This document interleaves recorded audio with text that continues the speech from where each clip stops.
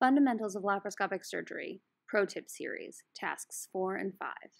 The authors have no financial disclosures. Fundamentals of Laparoscopic Surgery uses 5 simulation stations to assess basic laparoscopic surgery skills. FLS is a reliable and valid curriculum which has been shown to improve intraoperative trainee performance. It was developed in 2004 and since 2009 has been a requirement to qualify for the American Board of Surgery board certification. In 2018, the American Board of Obstetrics and Gynecology announced that FLS will be a prerequisite for specialty board certification for residents graduating after May of 2020. ABOG states that this will ensure that diplomates possess critical skills for the contemporary practice of obstetrics and gynecology. The objectives of this video are to demonstrate techniques to improve technical skills during the FLS exam, to familiarize all gynecologic trainees with the FLS tasks, and to provide strategies for residents to gain confidence during the suturing and knot tying skills. This is the second video in a 2-part video series aimed at simplifying tasks for trainees. Throughout the video, we will refer to the needle using the following locations. The A location is 1 to 2 centimeters from the needle swedge and used to introduce and adjust the needle. The B location is 1/3 of the way from the tip and used to stabilize and retrieve the needle, and the C location is 2/3 of the way from the tip where the needle is loaded. To load the needle, grasp the needle at the B location. Using the dominant hand in the A location, adjust the angle of the suture.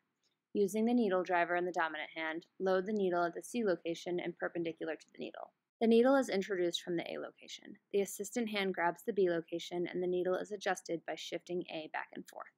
The needle is then loaded at the C position. Mastery of this skill is crucial for FLS tasks 4 and 5. Task 4 is the extracorporeal knot, and the materials you need are listed here. Note the recommended suture is 90 centimeters long. Penalties include deviations from the black dot, loose knots, loose closure of the drain, and importantly, drain avulsion results in automatic task failure. The first pro tip is setup. To introduce the needle, grab the A location with the needle driver in your dominant hand and the needle tip facing the direction you will suture. Introduce the needle through the port in this orientation. This allows you to immediately begin loading with minimal adjustments. Next, load the needle using the ABC technique. To review, the needle is introduced from A, grasped at B, adjusted, and then re-grasped at C in a perpendicular manner. The next pro tip is suturing. To suture, grasp the penrose, tent it up to create tension, and manipulate the drain to expose the black dots. Rotate your hand back so the needle enters the drain at 90 degrees, and drive the needle towards the black dots. By manipulating the drain and placing countertraction, exposure is improved and small adjustments can be easily made when off target. The next tip is retrieval. Retrieve the needle with your assistant hand and pull 3 centimeters while stabilizing the penrose. Regrasp at the A location, stabilize the penrose, and pull the suture through the port. Stabilizing the drain prevents avulsion and task failure. The final tips are for intracorporeal knot tying. When throwing a knot, push away from the knot so the suture forms a 4, as seen here. This allows you to push past the drain to cinch the knot. The first 2 throws are in the same direction. Wrap the taut end around your index finger to ensure tension. Push away from the knot, holding the knot pusher at the end like a pencil, and push the knot past the drain as before. The final knot is thrown in the opposite direction. Of note, these tips are for an open knot pusher, and a closed knot pusher can also be used for this task. The scissors are then introduced through the same port, and the time stops once the sutures are cut. Now we will talk about task 5, intracorporeal knots. The materials you need are listed here. Note the recommended suture length is 15 centimeters long. The penalties are the same as task 4. The first 3 pro tips are also the same. Introduce your needle from the A location. Grasp it at the B location and adjust it from A until the orientation is correct.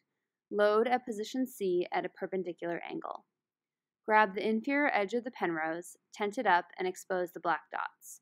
Rotate your hand so the needle enters the drain at a 90-degree angle and drive the needle forward through the black dots. Retrieval is different for intracorporeal knots. In task 5, retrieve the needle with your dominant hand and pull laterally to shorten the tail to 3 centimeters. Bring the needle to the same side of the penrose that you sutured on and rotate the driver upside down to form a rainbow orientation. The next tips are for throwing and tightening the knot. To throw your knot, move your needle driver under the rainbow using the waxy end of the suture. 2 throws are performed to create a surgeon's knot. Grab the end of the tail and pull opposite and downward to cinch the knot. Going under the rainbow right at the junction of the needle and the suture uses the stiffest part of the suture and simplifies intracorporeal knot tying. The next pro tip is passing. Rotate the driver and transfer the needle to the non-dominant hand at the B position. This creates a smile orientation with the needle tip facing up.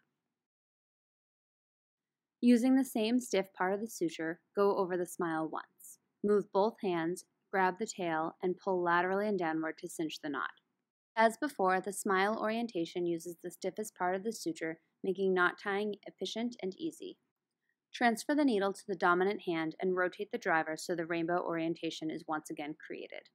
During transfer, the suture can get tangled, and in cases where throwing the knot is difficult because the suture is at the incorrect angle, grab the suture at the A location, pull it tight in the direction of the opposite port, and this will straighten it out. To cut the suture, you can either cut each individually or cut both as demonstrated here. The time stops when both sutures are cut. This is another example of straightening the suture by grabbing the A location and pulling towards the port when knot tying is difficult. In conclusion, FLS is now a requirement for all OBGYN residents. Mastering the skills requires time and effort on the part of the learner. Using these pro tips can help gain confidence and improve efficiency, leading to mastery. Thank you to Drs. Newcomb, Rindos, and Dinellen for their mentorship on this project.